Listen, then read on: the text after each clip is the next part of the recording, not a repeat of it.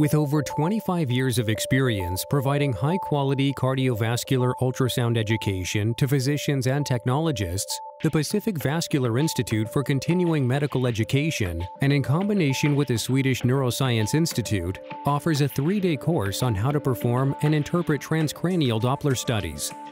The course is offered at the Swedish Medical Campus in Seattle. This course is taught in a state-of-the-art facility by recognized leaders using actual case studies. Technologists and physicians share their years of experience to provide useful knowledge. You will be instructed in the various applications and settings in which transcranial Doppler is performed, including the vascular laboratory, emergency room, neurosurgical arena, and operating room.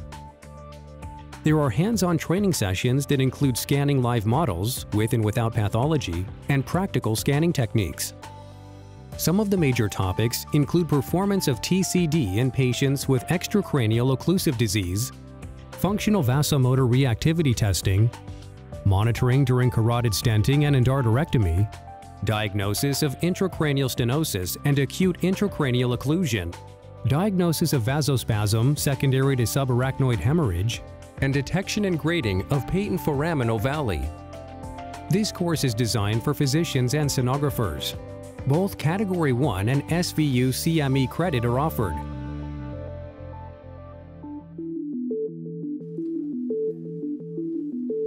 My name is Paul Huang. I'm an interventional cardiologist here. I do PFO closures. So, case study number 1, PFO diagnosis.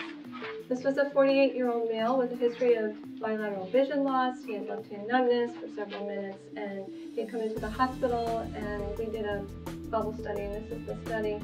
So this is his at-rest injection. This is, I think, a 23 gauge, so it takes a while for that to go in. Here they come.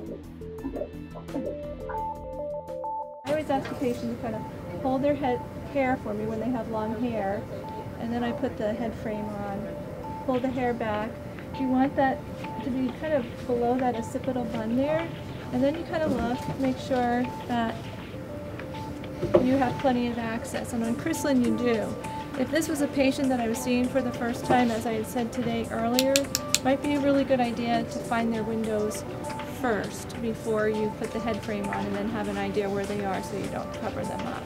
So now I'm kind of making this a little tighter here, and we're going to go ahead and find our windows. So you want to monitor the NCA and the ACA primarily because that's where the majority of the blood goes, so you would get more air bubbles going to those vessels as opposed to the PCA. So this will be the resting injection.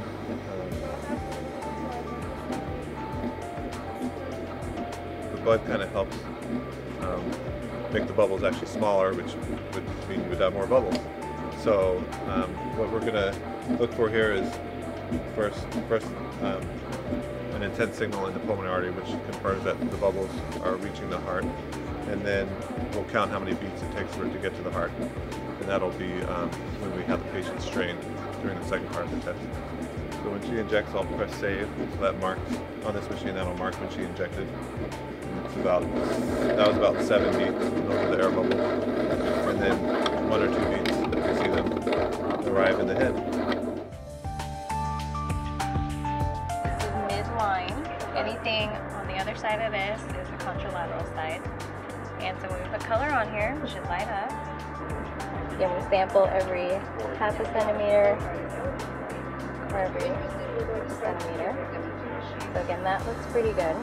And then the deeper you go, you'll start to see the ACA, which would be in blue, and it'd be going off in this direction.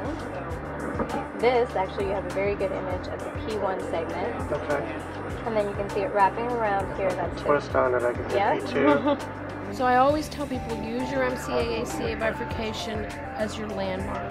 That's your terminus right. So come back up and you'll get your ACA coming in. See that? Hear how low it sounds? I see. Now. Yep, that's excellent. Now for the other side, I should use this. Use your left hand. Yeah, I won't let you scan it. I won't let you scan reaching around. I'm a tough teacher. For additional information or to register for this course, please go to www.pvicme.com or call 425-398-7772.